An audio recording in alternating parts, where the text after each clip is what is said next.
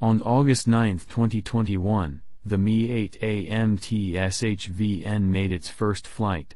According to the Russian Ministry of Defense, the new helicopter is the world's most armed and most protected military transport helicopter.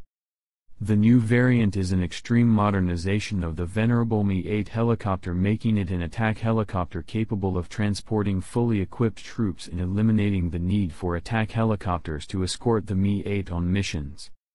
The AMTSh-VN has a new designed main rotor with blades made of composite materials.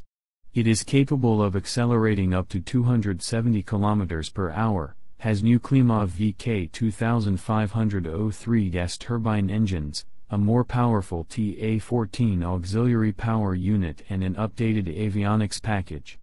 It features pylons for carrying missiles and will be equipped with machine gun mounts and infrared and other sensors for providing situational awareness.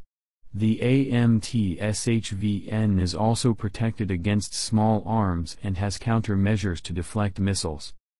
The Mi-8AMTSh-VN is nicknamed Spetsnaz Turntable, and the first flight took place exactly 60 years after the original Mi-8 made its first flight.